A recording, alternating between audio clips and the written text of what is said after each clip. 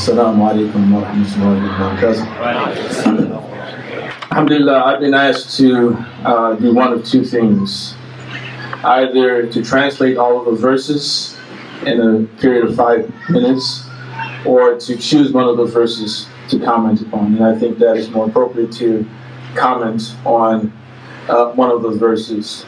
And that particular verse that I choose is the one where Allah subhanahu wa ta'ala says, while referring to the Prophet alayhi salatu wasalam, بعد أعوذ بالله من الشيطان الرجيم يا أيها النبي إنا أرسلناك شاهدا ومبشرا ونذيرا وداعيا إلى الله بإذنه وسراجا منيرا.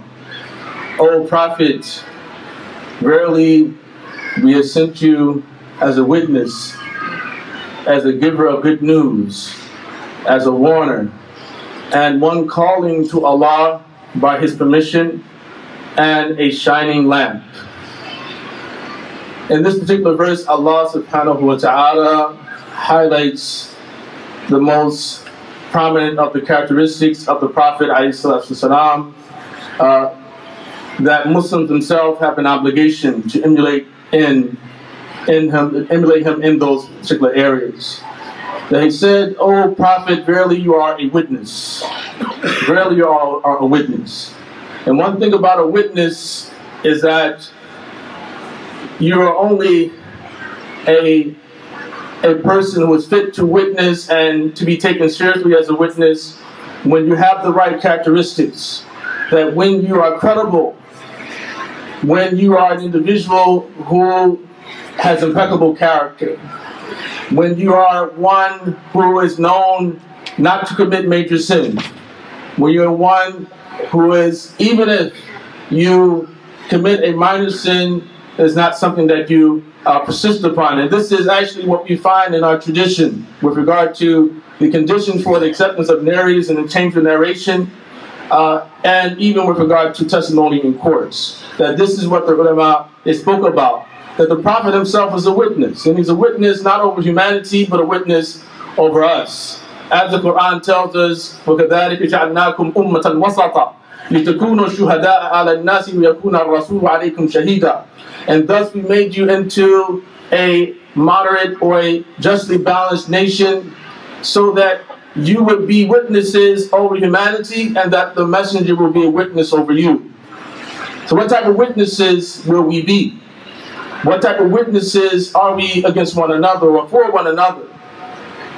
Because often in our community, it seems that we have fallen short of the prophetic standard. That often we want to be judged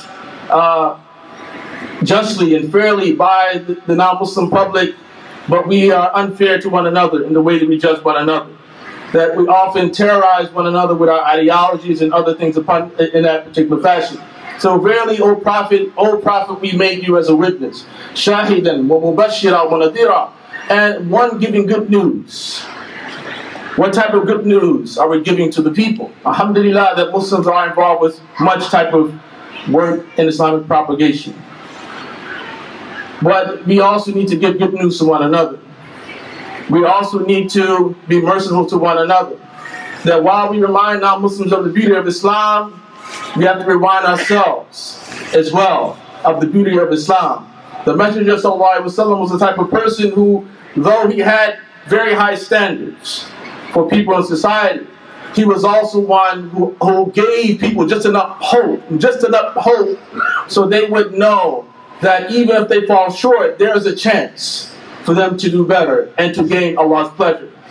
وَنَذِيرًا, and he also was a warner. He was a warner that we ourselves should not forget that part of the message as well. The Prophet ﷺ came with good news and also a warning to people, and we should reflect that in our propagation. وَدَاعِيًا إِلَى اللَّهِ بِإِذْنِهِ وَسِرَاجًا مُنِيرًا, and one calling to Allah by His permission, and a shining lamp. One who lights the way for others. One who lights the way for others. And I'll stop with this final example taken from the Shifa of Imam al-Qadi Iyad, where he mentions this story about a Bedouin. And those who are here for the khutbah know I have a lot of stories about Bedouins. And this particular Bedouin came to the Prophet ﷺ and he asked him for some sadaqah. And the Prophet gave him something. And then he said to him, have I done well to you? And then the Bedouin responded in the presence of the Sahaba. He said, La, wa ma ajmalta, that you haven't done good to me, nor have you shown me any courtesy. And of course the Sahaba reacted, they jumped, and they were ready to kill this man. And the Prophet said, wait, wait, wait. And the Prophet gave him more. And days went by, and the Prophet ﷺ, every time the man came to him, he gave him more.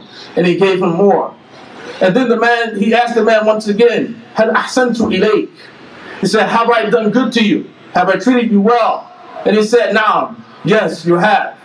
And then the Prophet said to him, that's great to hear now, but you said something in the presence of my Sahaba, and so they have something in their hearts that remains in their hearts of rancor towards you.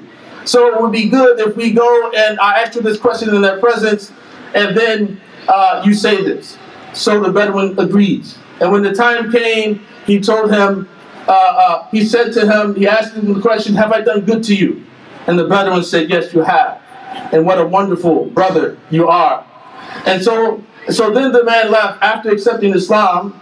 And then the Prophet said to the Sahaba, he said that the similitude of me and this man is as the owner of a camel. The camel, it gets loose away from its harness, and it runs into the desert. All the people of the town, they start to chase the camel. But the more they chase the camel, the more it increases in flight.